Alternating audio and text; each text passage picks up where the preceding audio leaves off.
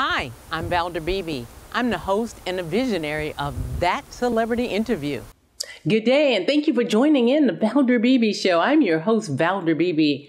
Okay, I'm back after the break. I've got a new guest for you. I've got Dr. Brendan Stiles, and he's here with some great information. He's going to be talking about cancer and COVID-19 all wrapped in one.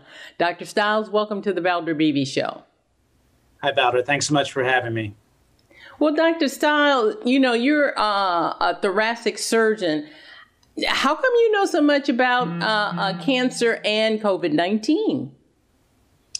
Well, I think about cancer a lot. I think one of the cancers that in particular is lung cancer. COVID has had a huge impact on lung cancer, as well as many other common cancers, breast cancer, prostate cancer, ovarian cancer. So it's really important for everybody, I think, to know what's going on. Now, you say we've had a decline in diagnosis. Well, that's a really important point, Valder. I think there's certainly been a decline in diagnoses. If you compare to 2019, in the early part of the year, new cancer diagnoses were down almost 50%.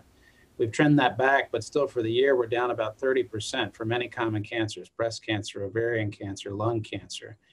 And what that means, ordinarily we'd be super happy about that, right? We'd be shouting it from the rooftops. We finally got decreases in cancers, but they're far exceeding the expected rate of what we should see in terms of decreases.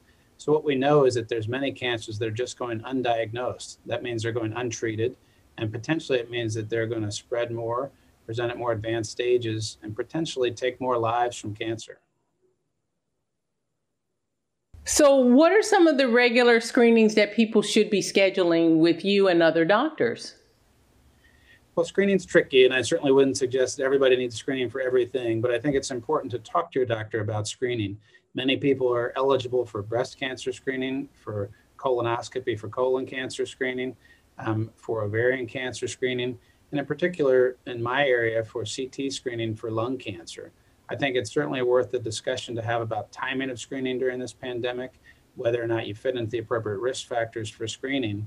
But we do know that cancer screening in many cases decreases the chance of dying from that cancer. This is particularly true from lung cancer, where I deal, where we know that we can decrease lung cancer mortalities by about 20% with cancer screening.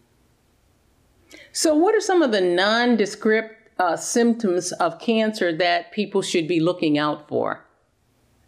Well, Valder, again, that's a really, really important point. And there's sort of two sides of the coin. There's one side that's screening, that's really talking about asymptomatic patients and discussions with your doctors. The other side is when you get some of these vague symptoms. And I think just as many people are missing out on their cancer diagnoses because of that.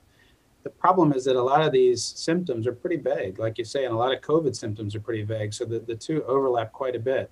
Things like just not generally feeling well, weight loss, fatigue, a lot of respiratory symptoms with lung cancer, cough, shortness of breath, overlap the symptoms that we see with COVID. And it's really easy to confuse all those things or to just blow them off from COVID or COVID times and to ignore those. Certainly any new symptoms or anything just different from your day-to-day should be evaluated. Talk to your doctor about what's going on.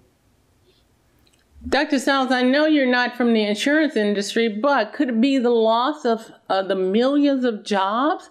Is this impacting people for getting regular screenings and going to the doctor? Because those people that are furloughed, those people that did lose their job, healthcare goes with those jobs. Well, it's almost a perfect storm, Valder. I think people are worried about COVID. People are sort of in these situations where they can't do the normal things for their health. And then they're also worried about what's going to happen with their insurance. Can they pay for health care? If they get screened, is it going to find something that leads them down this path with these incredible hospital bills? So it's a really tough time. On the other hand, I think a lot of hospitals have tried to extend to patients. I think in many ways, we're trying to become more patient-friendly through telehealth, taking medicine to the patients. Doing what we can to really help patients get through this is really our responsibility in the healthcare sector. But it's a tough time, without a doubt. I think it's never been a more important time to just communicate with your doctor. Dr. Stiles, I feel so sorry for you guys, the doctors, the professionals who are put in this spot, and I feel so sorry for us as the consumers to have to even weigh going to the doctor or paying my mortgage or going to the doctor and buying food. I don't know this kind of America. This is very, very strange to me, and I'm sure it's strange to other people. For those people that are not making those appointments for whatever reason, is there a place online that can inspire them further? There's lots of great sites. And I think one site is the new normal, samecancer.com. And it really talks about how we're all going through this new time in our lives and unfamiliar things with COVID, but cancer and other diseases are just the same. And so we have to figure out a way to keep treating them. For lung cancer specifically, there's lots of great websites. The Lung Cancer Research Foundation has great information about lung cancer screening and COVID and what to do. There's lots of help out there. I feel bad for people too, but make sure you get help.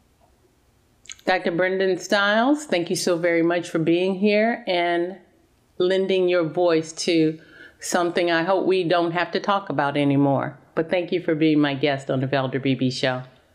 Well, thanks so much for having me, and thanks for drawing attention to this really important topic. Hi, I'm Valder Beebe. I host the Valder Beebe Show, broadcast on radio and television. And this is my phone pouch. My phone pouch is a great invention. It allows me to go hands-free, pocket-free, purse-free, even belt-free. Head on over to myphonepouch.com.